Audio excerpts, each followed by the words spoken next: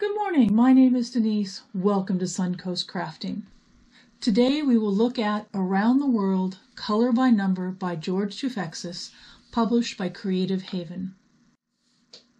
This wonderful color by number has 46 challenging scenes from around the world. There are city scenes from London, England and Barcelona, Spain. There are also landscapes from Banff, Canada and Hawaii, United States. This is my first color by number for adults, and I am having fun with it. Let's see what's in Around the World. In the front is a color key.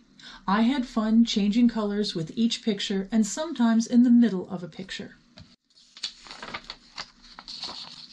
Before I start, I make a copy of the color key so I can try out different swatches. I found that having a place to scribble and test out colors was extremely helpful. At the top of the key is 0 for shade. This is a gray or similar color to darken a nearby color by blending the two.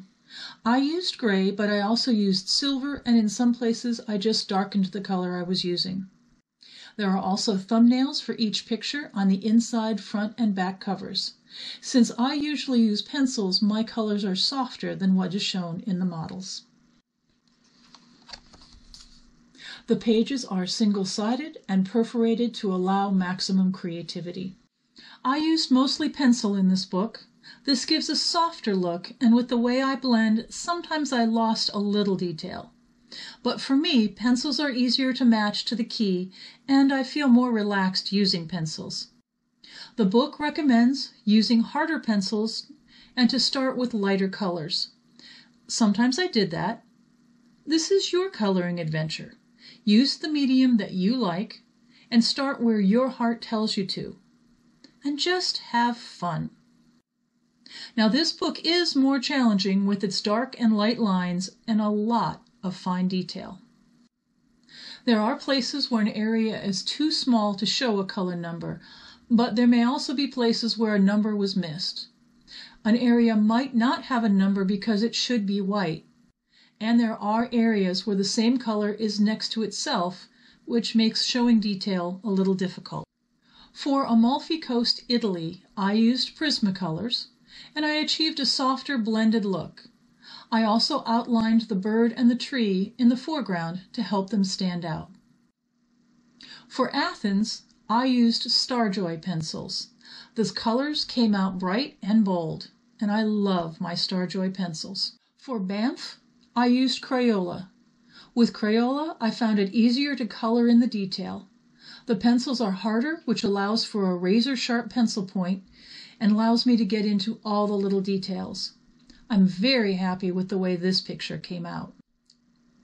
After the first couple of pages, I mixed and matched pencil brands, and sometimes I went over, say, an orange from one brand with an orange from a different brand just to brighten up the picture.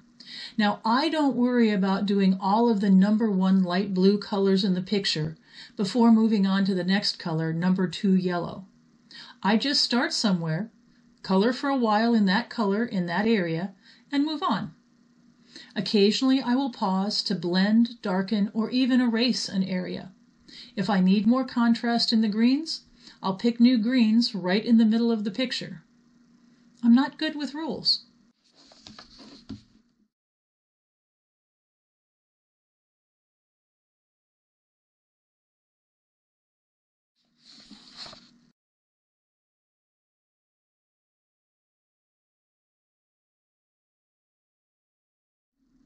I'll finish Bhutan in Magic Marker.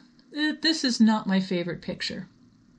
In this picture, in many places, the same color, say number 12 dark beige, is right next to itself. This makes it hard to see detail. If this were pencils, I would just press harder in one area to make it darker and make it stand out, but that's more difficult with markers. So I have several dark beige markers that I'm using from different brands. And after the marker dries in an area, I'll go back and cover over some of the sections again. Since a lot of this is in rocks or trees, having multiple beiges or browns or grays and greens will look fine when the picture is done. And if I mess up and use a marker meant for 7 light beige, where I should have used 16 light brown, the picture will look more shaded and detailed than the thumbnail on the front cover. So I will finish this picture in marker, but I'll use pencil for the rest of the book.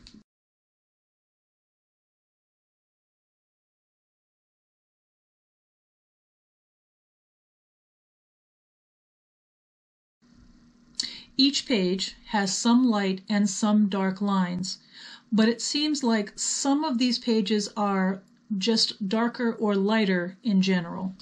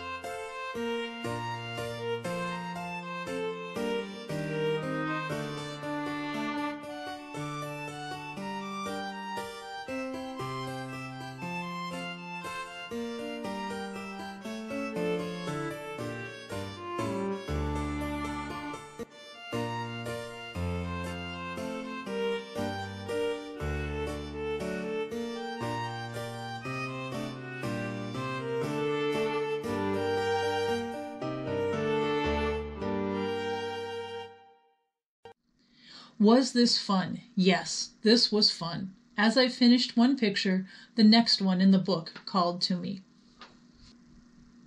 I've been keeping the book and the pencils by the TV where I sit, so they are always handy.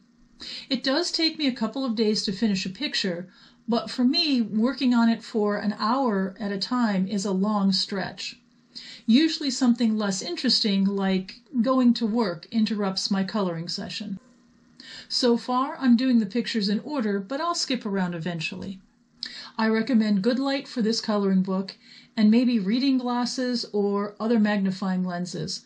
There is a lot of small detail in this coloring book for grown-ups.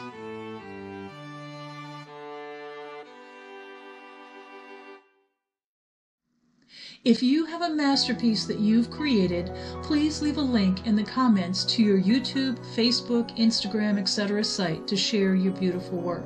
Thank you for joining me today. I look forward to working on more projects that you are interested in. Please like and subscribe and join us again for Suncoast Crafting.